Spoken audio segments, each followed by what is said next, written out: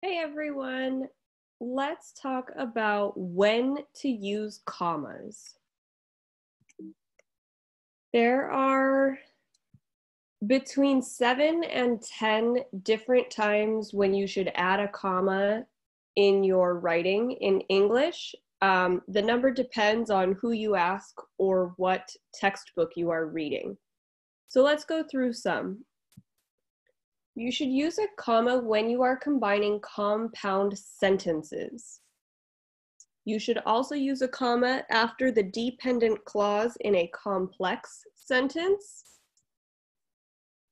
We're going to add commas when we're separating items in a list of 3 or more. Add a comma after introductory words or phrases like transitions and time expressions. Add a comma between the day and year when you're writing out the date. If you are writing a US address, you're going to add a comma between the city and the state. If you have appositives or non-restrictive clauses, you're going to add commas around the extra information in the sentence. And we also add commas before inserting direct quotations into our writing. So let's look at these a little more closely. I'll give you some examples here. When you're combining sentences into a compound sentence, you want to make sure you're starting with a independent clause. That's also a simple sentence where you have your subject, verb, complete idea, sandwich.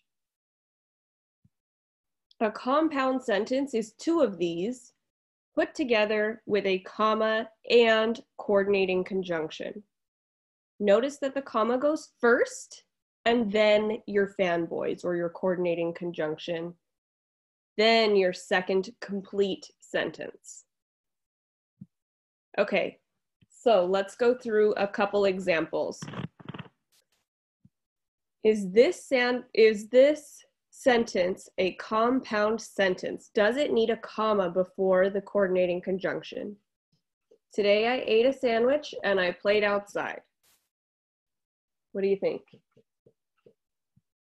Yes, we have 2 independent clauses on either side of that coordinating conjunction. So we have I, subject, ate, verb, a sandwich. Complete idea. On the other side of and, I have another subject, I, verb, played, outside, another complete idea. So I do need to add a comma before my coordinating conjunction. Let's look at another one. Yesterday, my mom and I walked my dog and went to the store. Does this one have 2 independent clauses? Does it need a comma?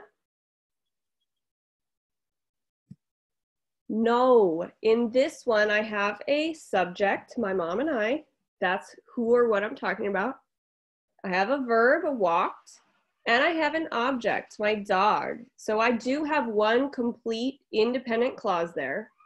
On the other side of our coordinating conjunction, I have went to the store. There is no subject there. It is not an independent clause, so I do not need a comma here. Okay, the next time we use commas is after a dependent clause in a complex sentence. So we're still combining sentences here, but now we're working with a different kind. Again, we need to have at least 1 independent clause, at least 1 subject, verb, complete idea section. Then we need a dependent clause. This is going to have a subject and a verb, but it will not be a complete idea. We usually make these by taking an independent clause and adding a subordinating conjunction before it. So that complex sentence is a combination of an independent clause and a dependent clause. And those can go in either order. Independent clause first, then a dependent clause, or a dependent clause first, comma, independent clause. This sounds really complicated, so I'll show you an example. It's not as hard as it sounds. Let's look at this one. After I got home from work, I made dinner. Does this need a comma? Yes, we're starting with a dependent clause. After I got home from work is not a complete idea because it starts with that subordinating conjunction after. And now, as a reader or as an audience, I want to know what happened after you got home from work. I made dinner is an independent clause. It can stand alone. We've got a subject, verb, and a complete idea. So because I'm starting with a dependent clause, I need to add a comma in between. Let's look at another one. I need to graduate from college if I want to get a good job. I have a complex sentence here. I have two things I'm saying. Do I need a comma?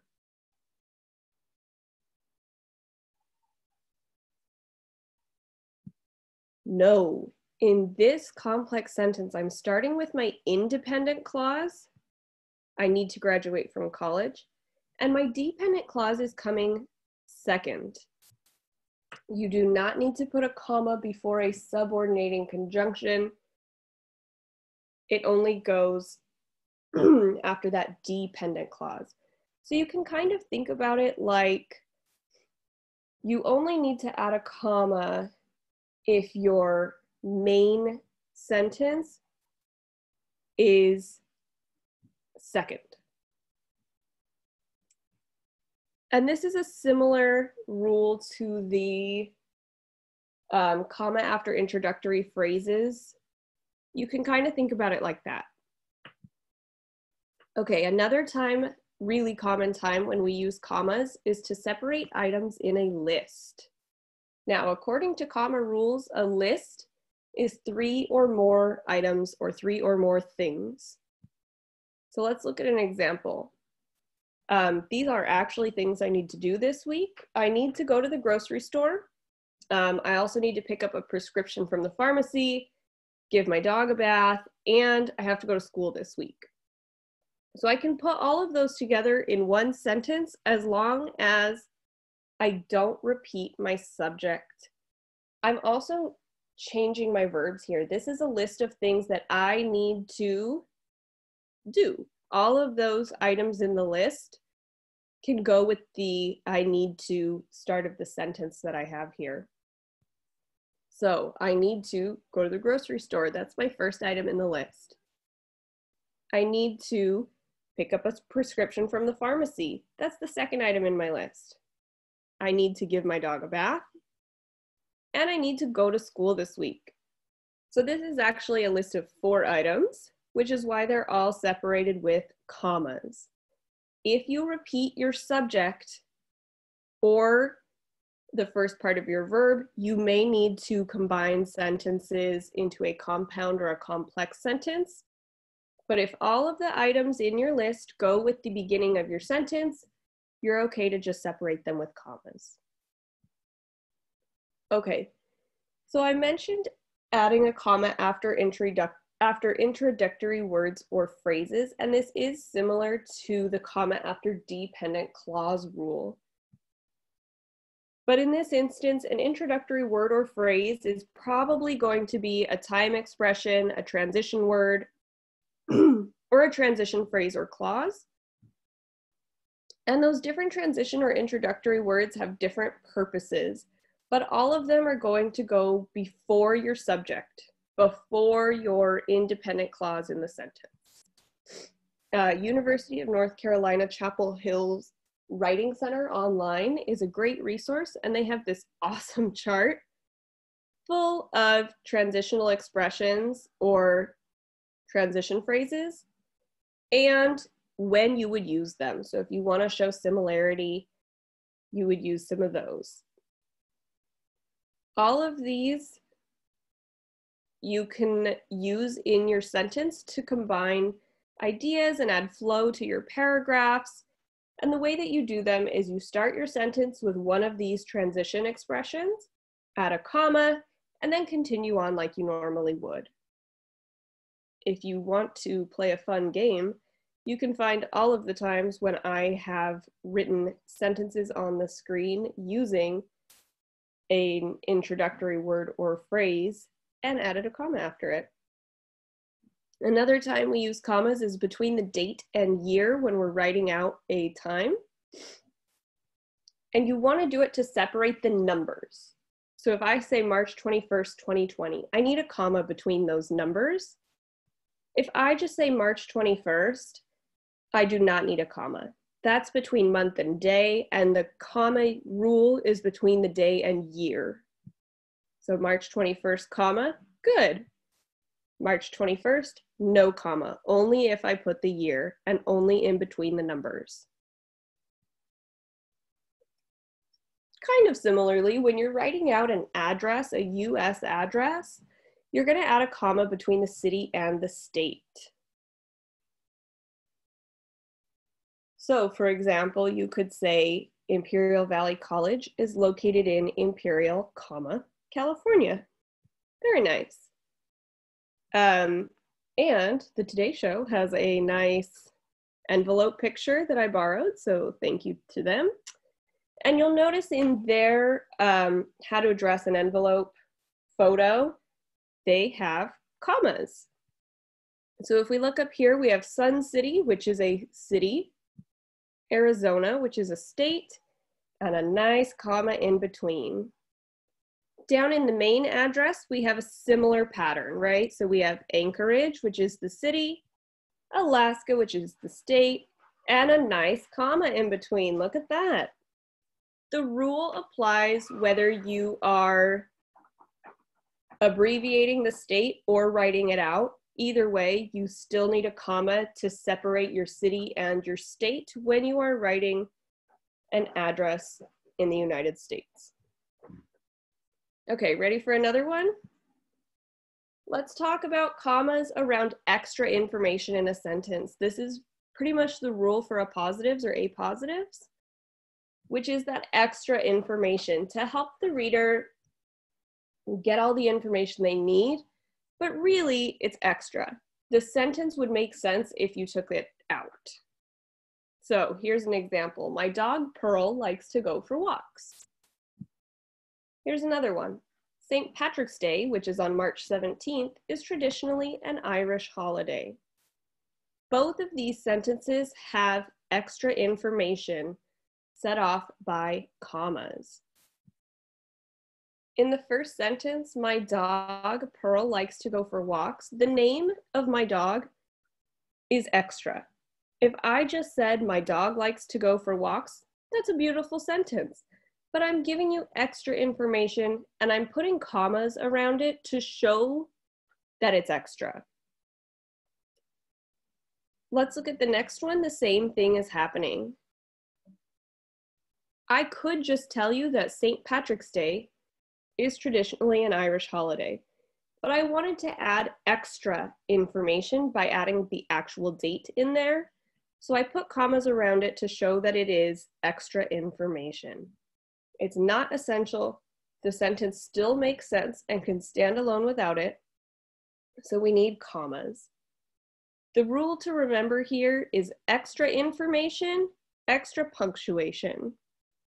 So let's see if you can find the apositives or the extra information in these sentences. Here's the first one. I asked my neighbors, the retired couple from Florida, to bring in my mail. Now, does that sentence have any extra information? Yes. The retired couple is extra. You don't actually need to know that. And our next one, our professor, Mr. Alamut, drilled the lessons into our heads. Is that all essential information?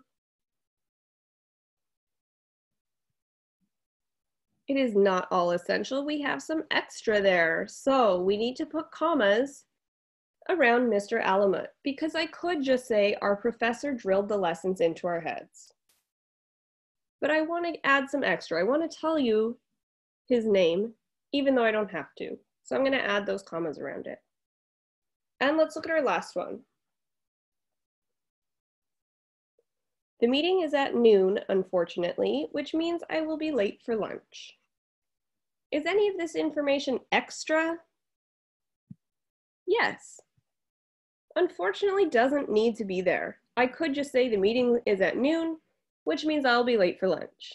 But I want to add something extra. I want to add that I'm kind of bummed about it, right? It's unfortunate, in my opinion.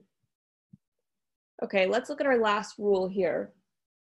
Before direct quotation. So we're going to add a comma before our quotation marks when we want to include someone else's direct quote in our writing. Here's an example. Mark Twain said it best, comma, when in doubt, tell the truth, period. I'm going to put my comma before my quotation right there. As a note, when you're starting, the comma goes before the quotation marks, but when you're ending, the punctuation goes inside the quotation marks. So you can always remember that your punctuation goes before your quotation marks. Here's a quick recap of the rules.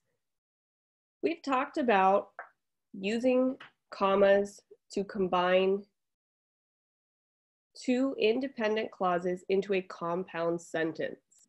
If you have two independent clauses on either side of your coordinating conjunction, you need to add a comma before. If you are writing a complex sentence and you start with a dependent clause, go ahead and add a comma after it. When you're separating items in a list of 3 or more and not changing or repeating your subject, you can separate those with a comma. If you have introductory words or phrases like transitions and time expressions, add a comma before you start your main independent clause. If you're writing out a date, go ahead and put a comma between the day and year. Remember, it goes between the numbers, not between the month and day. When you're writing out an address in the United States, you're going to put a comma between the city and state. If you're adding in extra information, go ahead and add that extra punctuation by putting commas on either side of the extra part. And if you have any direct quotations in your writing, you need to put your punctuation before your quotation marks. So to begin your quote, you're going to say, according to whoever said it, comma, quote, say whatever they said, and then period, end quote. Next time you're doing some writing and you're not sure whether to add a comma or not, go ahead and refer back to this list. There's no need to say that it sounds good or not. We can make some informed writing decisions following actual comma rules. Happy writing, everyone.